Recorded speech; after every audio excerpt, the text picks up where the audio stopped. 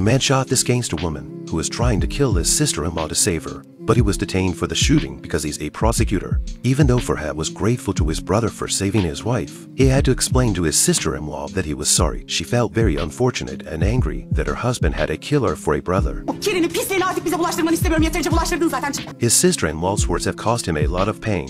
Asli consoled him by saying that his sister-in-law just couldn't take the trouble and said such harsh things. But Farhad really thinks that he is a black hole, dragging everyone around him into the mire. Benim karanlığımdan uzak dur, tamam mı? Hayatta kalmak istiyorsan yakınımda dur doktor. Yaşamak istiyorsan da uzak dur. That's why Farhad is suddenly indifferent to the woman he loves.